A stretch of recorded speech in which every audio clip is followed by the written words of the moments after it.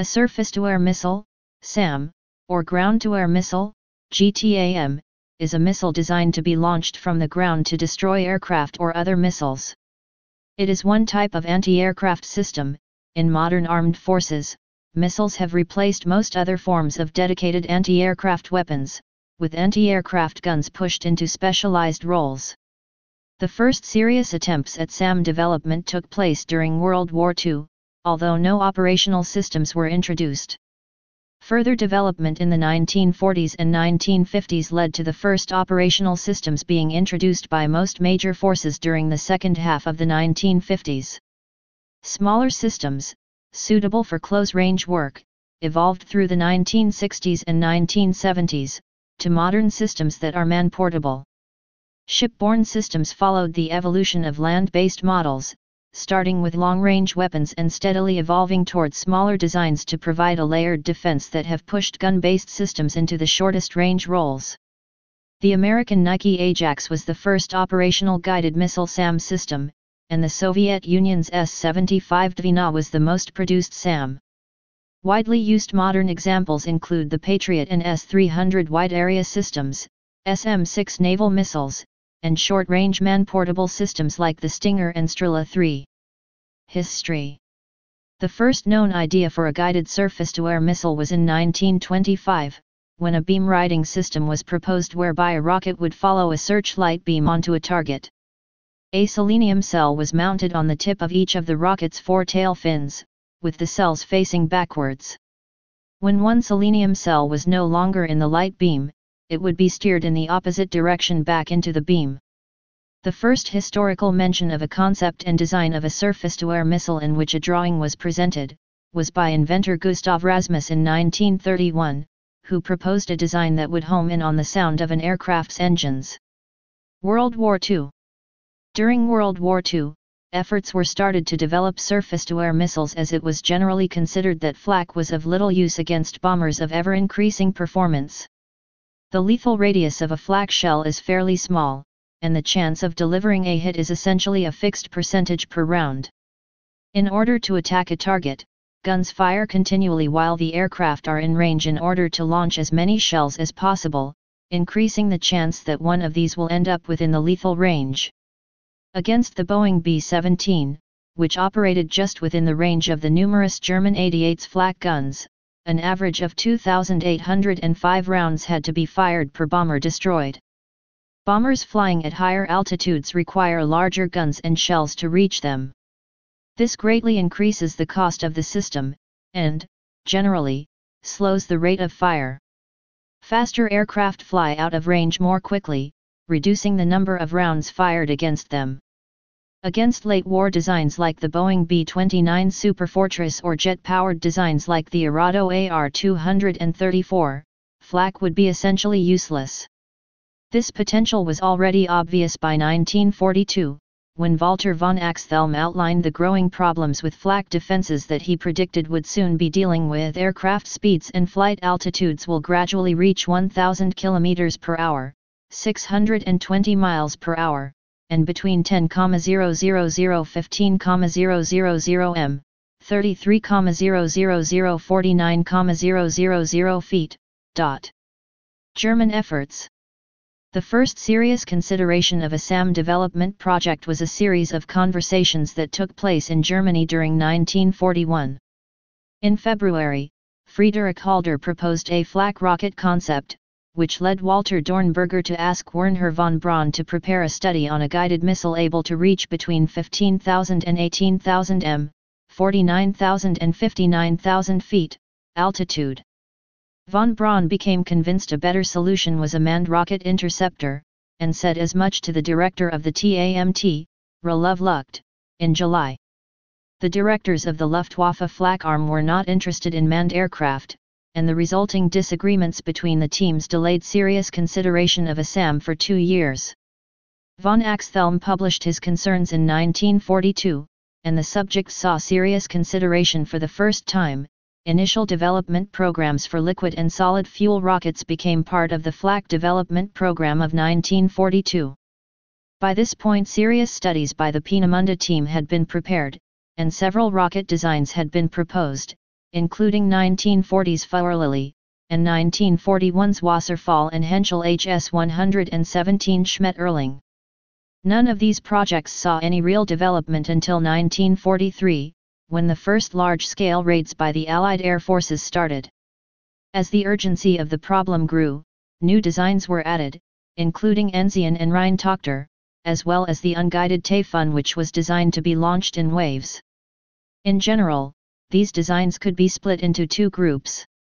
One set of designs would be boosted to altitude in front of the bombers and then flown towards them on a head-on approach at low speeds comparable to manned aircraft. These designs included the Feuerlily, Schmetterling, and Enzian. The second group were high-speed missiles, typically supersonic, that flew directly towards their targets from below. These included Wasserfall and Rheintochter. Both types used radio control for guidance, either by eye, or by comparing the returns of the missile and target on a single radar screen. Development of all these systems was carried out at the same time, and the war ended before any of them was ready for combat use. The infighting between various groups in the military also delayed development. Some extreme fighter designs, like the Comet and Natter, also overlapped with SAMs in their intended uses. Albert Speer was especially supportive of missile development. In his opinion, had they been consistently developed from the start, the large-scale bomber raids of 1944 would have been impossible. Allied efforts. The British developed unguided anti-aircraft rockets, operated under the name Z Battery, close to the start of World War II, but the air superiority usually held by the Allies meant that the demand for similar weapons was not as acute. When several Allied ships were sunk in 1943 by Henschel HS-293 glide bombs and Fritz X anti-ship missiles, Allied interest changed. These weapons were released from standoff distances, with the bomber remaining outside the range of the ship's anti-aircraft guns, and the missiles themselves were too small and fast to be attacked effectively. To combat this threat, the U.S. Navy launched Operation Bumblebee to develop a ramjet-powered missile to destroy the launching aircraft at long range. The initial performance goal was to target an intercept at a horizontal range of 10 miles, 16 kilometers, and 30,000 feet, 9,100 m, altitude, with a 300 to 600 pound warhead for a 30 to 60% kill probability. This weapon did not emerge for 16 years, when it entered operation as the RIM-8 Talos. Heavy shipping losses to kamikaze attacks during the liberation of the Philippines and the Battle of Okinawa provided additional incentive for guided missile development. This led to the British ferry stooge and brake mine efforts, and the U.S. Navy's SAM-N2 Lark. The Lark ran into considerable difficulty and it never entered operational use. The end of the war led to the British efforts being used strictly for research and development throughout their lifetime. Post-war deployments. In the immediate post-war era, SAM developments were underway around the world, with several of these entering service in the early and mid-1950s. Coming to the same conclusions as the Germans regarding flak, the U.S. Army started its Project Nike developments in 1944. Led by Bell Labs, the Nike Ajax was tested in production form in 1952, becoming the first operational SAM system when it was activated in March 1954. Concerns about Ajax's ability to deal with formations of aircraft led to greatly updated version of the same basic design entered service in 1958 as the Nike Hercules, the first nuclear-armed SAM. The U.S. Army Air Forces had also considered collision course weapons, like the German radio-controlled concepts, and launched Project Thumper in 1946. This was merged with another project, Wizard, and emerged as the CIM-10 Beaumark in 1959. The Beaumark had a range of over 500 kilometers, but it was quite expensive and somewhat unreliable. Development of Oerlikon's RSD-58 started in 1947, and was a closely held secret until 1955. Early versions of the missile were available for purchase as early as 1952, but never entered operational service. The RSD-58 used beam riding guidance, which has limited performance against high-speed aircraft, as the missile is unable to lead the target to a collision point. Examples were purchased by several nations for testing and training purposes, but no operational sales were made. The Soviet Union began development of a SAM system in earnest with the opening of the Cold War. Joseph Stalin was worried that Moscow would be subjected to American and British air raids, like those against Berlin, and, in 1951, he demanded that a missile system to counter a 900 bomber raid be built as quickly as possible. This led to the S-25 Berkut system, SA-1 in NATO terminology, which was designed, developed, and deployed in a rush program. Early units entered operational service on May 7, 1955, and the entire system ringing Moscow was completely activated by June 1956. The S-25 was a static system, but efforts were also put into a smaller design that would be much more mobile. This emerged in 1957 as the famous S-75 Dvina, SA-2, a portable system, with very high performance, that remains in operation into the 2000s. The Soviet Union remained at the forefront of SAM development throughout its history, and Russia has followed suit. The early British developments with Stooge and Brake Mine were successful, but further development was curtailed in the post-war era. These efforts picked up again with the opening of the Cold War, following the stage plan of improving UK air defences with new radars, fighters, and missiles. Two competing designs were proposed for Stage 1, based on common radar and control units, and these emerged as the RAF's Bristol Bloodhound in 1958, and the Army's English Electric Thunderbird in 1959. A third design followed the American Bumblebee efforts in terms of role and timeline, and entered service in 1961 as the Sea Slug. War in Vietnam. The Vietnam War was the first modern war in which guided anti-aircraft missiles seriously challenged highly advanced supersonic jet aircraft. It would also be the first and only time that the latest and most modern air defense technologies of the Soviet Union and the most modern jet fighter planes and bombers of the United States confronted each other in combat. Nearly 17,000 Soviet missile technicians and operators/instructors deployed to North Vietnam in 1965 to help defend Hanoi against American bombers, while North Vietnamese missilemen completed their 6 to 9 months of SAM training in the Soviet Union. From 1965 through all of 1966, nearly all of the 48 U.S. jet aircraft shot down by SAMs over North Vietnam were downed by Soviet missile men. During the course of the air defense of North Vietnam, one Russian SAM operator, Lieutenant Vadim Petrovich Sherbakov, was credited with destroying 12 U.S. aircraft from 20 engagements. The Soviet Union supplied 7,658 SAMs to North Vietnam, and their defense forces conducted about 5,800 launches, usually in multiples of 3. By the war's end, about 205 aircraft had been lost to North Vietnamese surface-to-air missiles. The U.S. Air Force responded to this threat with increasingly effective means. Early efforts to directly attack the missile sites as part of Operation Iron Hand were generally unsuccessful, but the introduction of Wild Weasel aircraft carrying Shrike missiles and the Standard Arm missile changed things dramatically. Feint and counter-feint followed as each side introduced new tactics to try to gain the upper hand. By the time of Operation Linebacker II in 1972, the Americans had gained critical information about the performance and operations of the S-75, and used these missions as a way to demonstrate the capability of strategic bombers to operate in a SAM-saturated environment. Their first missions appeared to demonstrate the exact opposite, with the loss of 3 B-52s and several others damaged in a single mission. Dramatic changes followed, and by the end of the series missions were carried out with additional chaff, ECM, Iron Hand, and other changes dramatically changed the score. The North Vietnamese used up almost their entire stock of remaining missiles for the loss of 2 more B-52s over a series of missions. Smaller, faster.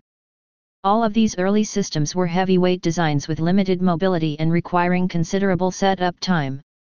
However, they were also increasingly effective.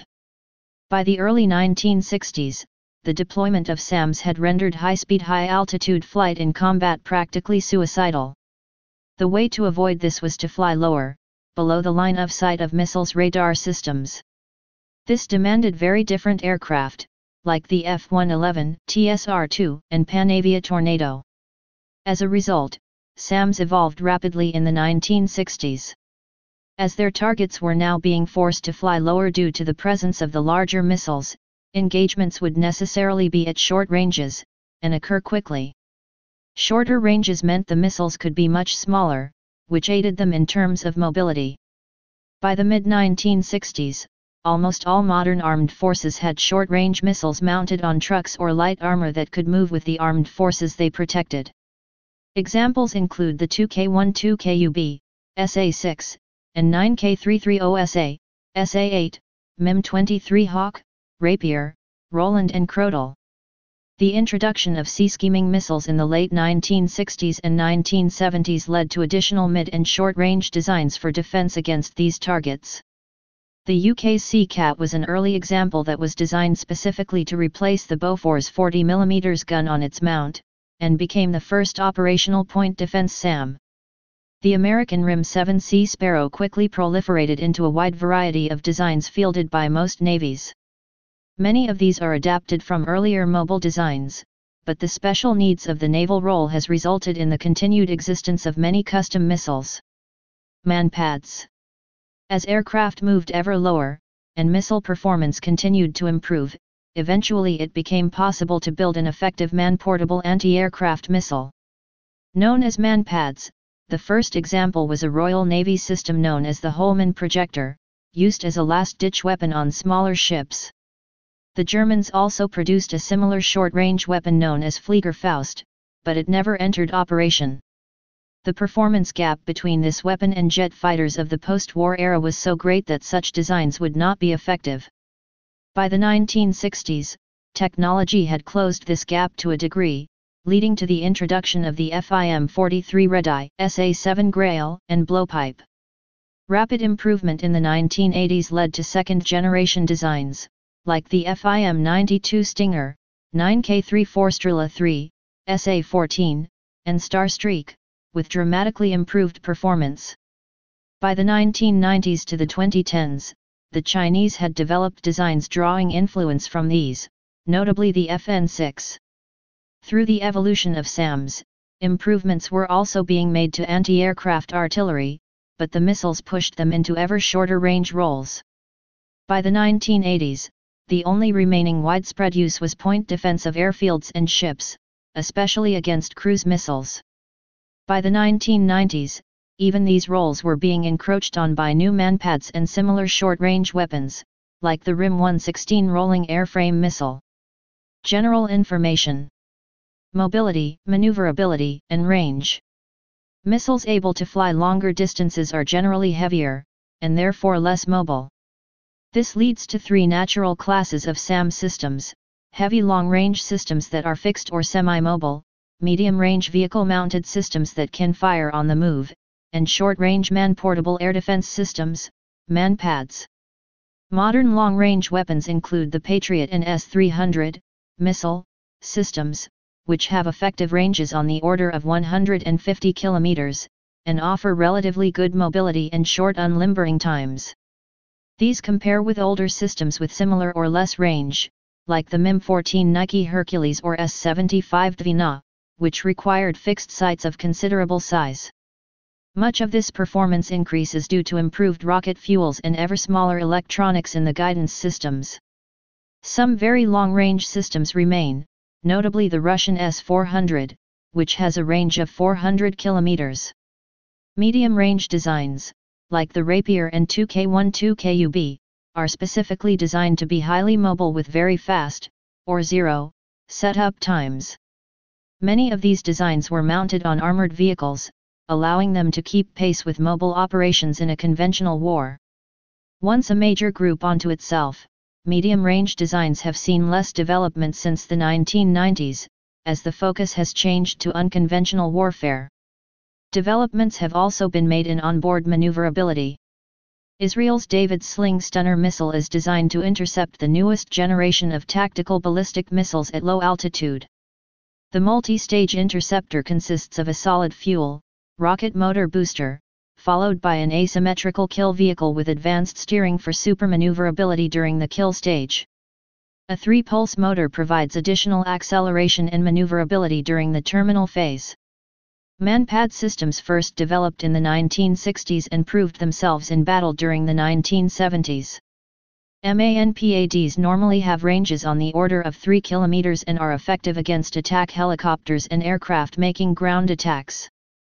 Against fixed-wing aircraft, they can be very effective, forcing them to fly outside the missile's envelope and thereby greatly reducing their effectiveness in ground attack roles.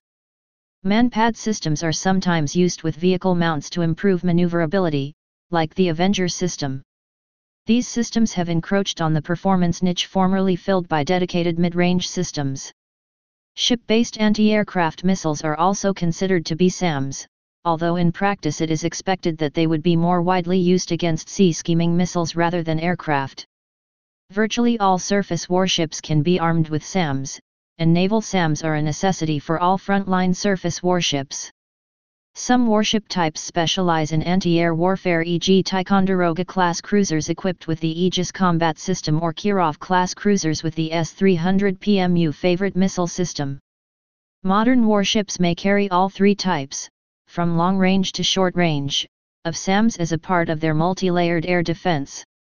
Guidance systems. SAM systems generally fall into two broad groups based on their guidance systems, those using radar and those using some other means. Longer-range missiles generally use radar for early detection and guidance. Early SAM systems generally used tracking radars and fed guidance information to the missile using radio control concepts, referred to in the field as command guidance. Through the 1960s, the semi-active radar homing, SARH, concept became much more common. In SARH, the reflections of the tracking radar's broadcasts are picked up by a receiver in the missile, which homes in on this signal.